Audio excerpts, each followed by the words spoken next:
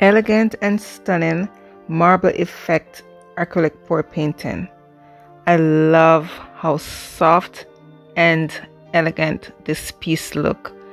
It definitely looks like a real marble, wouldn't you guys think? And just to know that this was created by simply pouring paint in a cup and then flipping that cup onto the canvas. So I use the flip cup technique to create this beautiful marble effect. I'm so in love with the abstract art, you guys, and acrylic pour is just the way to go. It is such an amazing technique. I do hope you guys check out this video all the way to the end, and I'll see you guys. You're gonna love it.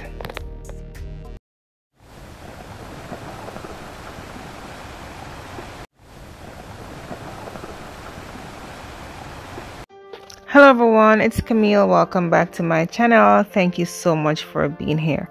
Are you guys all ready for another painting tutorial? I'm doing a marble effect painting, and this is my best to date. I honestly think this is my best to date and I'm loving it.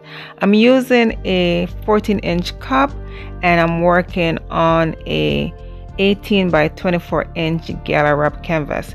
The paints I'm using will of course be listed in the description box below, and as you guys were noticing, I just simply pour the colors in. I started off with the white. There's no specific way of layering it, you know. I was just going dirty, you know. This is why they call it dirty pour. I was just dumping the paint in the cup, and it created the effect I was really hoping for, you know. So I did just dump the colors in, and then I just you know, softly layer it on top. And if you guys notice, I'm using the same colors. I'm just pouring, you know, I'm just pouring it differently. Okay, so just to avoid it sinking, if you don't want it to sink in the cup, you can just lightly you know, pour it along the edge, or you can just, if you want to sink, you dump it into the cup. Okay, so I was just playing around with this one, you know, dumping it, layering it softly, sliding it along the side. I was just, you know, having fun because I like to experiment and I want to, you know, get something different, and I just don't know where it's gonna take me. So like I said, this is what the experiment is all about. You just don't know where it's gonna take you, right? Because I've used these colors already in previous videos, and you know, it didn't give me the same effects. So I'm really happy with this.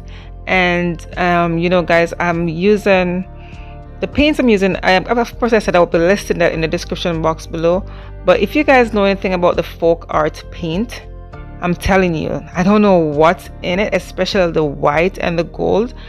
I don't know, it gives me like a reaction as if it's satin enamel. I'm not, you know what I mean, I'm not too sure if it's in that paint, if it's in the FolkArt paint, but I do love using it, the white and the gold especially. And you know, it really gives me great result knowing that there was no satin enamel in this, and yet still I got like cloud-like effect. I love how, you know, you could see the under layers of the different colors, you know, and it's what I was really hoping for. Just like when you're looking at a marble and you see those veins and how the colors definitely overlay each other, it's just amazing.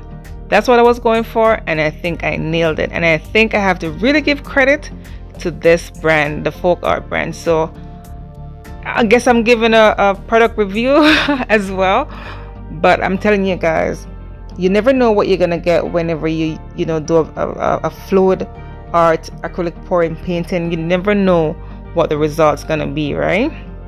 And you guys can see, when I dump the paint, I also drag it. So this is like a dump and swirl kind of a thing, and so I'm just swirling it into the puddle, as you guys can see, right?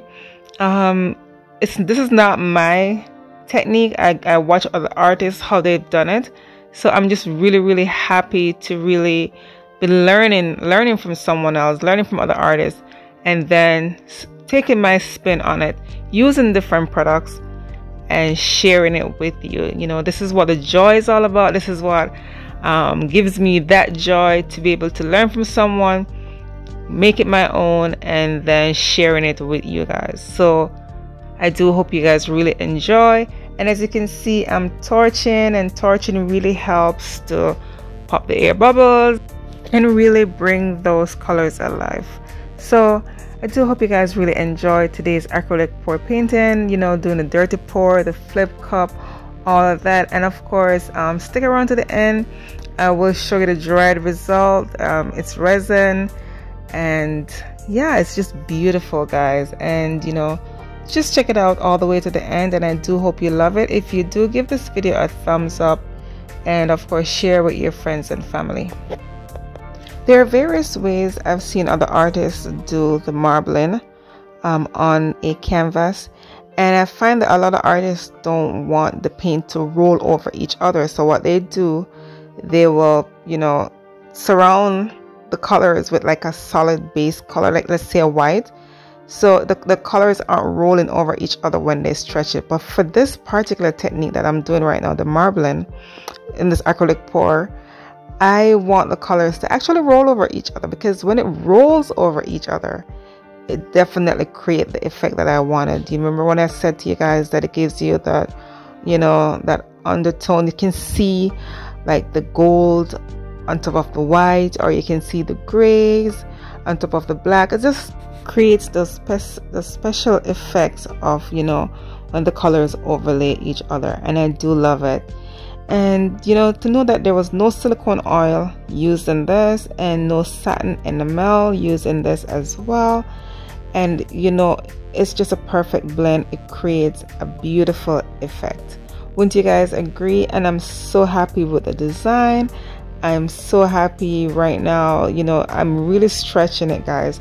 Like, this is one of the things I do love with the marbling, is that you really stretch. Just try and stretch it as best as you can across the canvas, and you guys will see that I'm stretching as much, and you will know when the paint is really thin on that canvas. Like right now, I'm not really seeing much movement, so I actually had to go, you know, get some paints that I had left over and scrape the drippings that you can see. And I use this is a 24 by 18 inch canvas, and I use 14 ounces of paint, and it was just enough. This is a deep edge canvas as well, and the paint, my acrylic paint in the cup, you know, really covers the canvas. And so I went and scraped the drippings. I had some leftovers that I just, you know, put in the cup, and yeah, so I'm just using it right now to fill in those areas, and then I'm going to stretch it some more. And of course, guys, it's very important that you clean the side of your canvas, the edges, because you don't really want it to pull the design too much. But like I said, guys, this is actually stretched to the T. And I'm so happy because, you know, I don't have any paint puddling or pooling on this canvas. And it's very important too, before you actually start painting, one of the very important steps is to make sure your canvas is level. All right, and one of the best way to do that too, guys, is just to you know, damp the back of your canvas, you know, until you get it really tight. All right, so I did do that. I know I don't really show all that step before painting, and this is also what I'm saying, a lot of people don't realize that it's a process. You know, we have to prepare the canvas, prepare the paint, and then do the painting. It all adds up, and then at the end of the day, you have to wait till the painting is dry and cured, and then you add your resin if that's what you want to put on it, your finish. Okay, resin or varnish, the canvas has to be dried. So these are just some of the steps I want to share with you guys. While I know I said I was gonna see you guys for the close-up, but you know, I'm so happy that I stick around and share with you just some tips that will help you if you do decide to try this marbling on your own. And of course, this is a heavy canvas I have in my hand right now. It's not a big canvas, but it's heavy because it's a deep edge, you guys honestly cannot tell you how my arms were just tired. It requires a lot of patience when you're doing this too, okay? And you really want to stretch it to the T. And like I said, this canvas, it's only 18 by 24 inch, but it's a galley wrap and it's heavy duty, right? So it has a deep edge, and you just want to just cover the canvas as best as you can, and make sure that, you know, just be patient. This is the thing with the fluid art, all right? And this is the thing with most of the technique in the fluid art. You want to just take your time and be patient, all right? It will come, and I just love it. You know, on my channel I do various techniques, as you guys can see, and I'm just sharing with you so you guys don't get too bored. But I find for myself that it's just practice and it's just patience, and I just want you guys to develop that as well. Just be patient with yourself. I am being patient with myself because there's so much that I want to learn, and there's so much more that I want to do, and there's just so much more that I want to share with you. But until I do get to that comfort level, like I said, it's just patience and practice, right? So I'm just sharing with you as I grow and as I go, you know, my experience with you guys. And like I said, this is my best to date marbling painting. I just love it. I love everything about it. I love how soft it looked. I love how the colors blend. I love the white in it. I just love how soft it looked and clean. I love how, you know, pronounced that black vein is, that one solid line that goes. I'm like, yes, I got it. The black didn't mix too much with the white, creating grays. I got that one line. And imagine I dump all the colors in the cup, and yet I got that one single black line. Yes, I am happy. That's an accomplishment. I'm really happy, and I'm happy even with the gold. Like, you can see some areas where the gold is solid, and some areas where the gold is actually, you know, blending with the white and with the grays, with the silver, and so it's muted in some areas. And I'm loving it because that's the effect. That's the effect of the colors overlaying each other, and I'm happy. That's what I wanted, and it actually turned out amazing. So guys, don't be afraid to get up and try the flip cup. It's one of the easiest techniques out there. You just pouring paint in the cup, mixing your colors. Know which color to mix together that won't give you mud, but I'm loving it. Check out this close-up, you guys. Isn't this amazing? I'm telling you, really amazing, knowing that there was no silicone oil in this, and it's just simple. It took me like maybe 20 minutes just to do this one piece, but I just wanted to show you the really amazing effect, you know, from the close-up. You guys can check it out, how beautiful it is. Those soft lines, those gray areas. It's so sophisticated, it's so elegant, and I'm loving it. What do you guys have to say? Leave me a comment in the comment section below.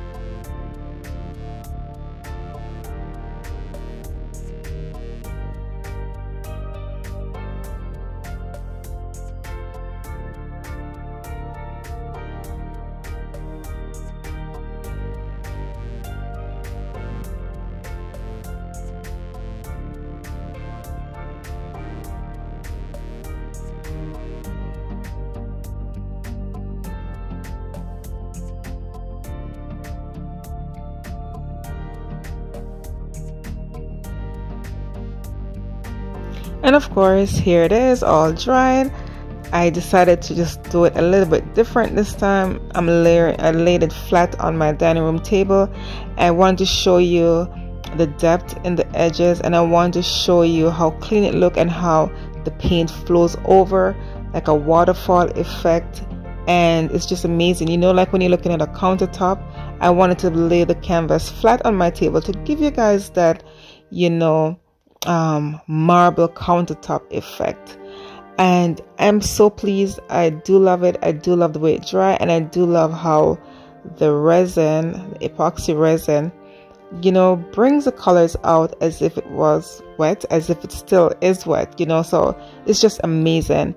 The colors remain just as vibrant and soft at the same time, but elegant. And you can see the shimmer in the gold. And like, remember when I was talking about the overlayers of colors? This is it right here, guys. The effect, you know, it's muted and just amazing. No silicone oil and no satin enamel used in this. Paints are just amazing. I use FolkArt brands and great result from that paint. I'm so happy, really happy. Solid lines in some areas, and then the amazing area where you see the solid black. Beautiful. Try the flip cup, guys. Let me know what you think about this one. And of course, this technique can be done on a countertop, a table, you know, the flip cup marbling. You know, this is an amazing technique that you can do it yourself. So this is like a DIY sort of a project that you guys can do at home, and you can use it to, you know, put on your countertop, like I said, guys, or on a table, your vanity, whatever it is, and just be creative. Make your home just as beautiful. And yeah, this is just an amazing piece to bring out a statement in any home. I do hope you guys enjoy the video. Give this one a thumbs up. Check out my playlist, and I will see you guys next time on Camila Moore Art. Bye.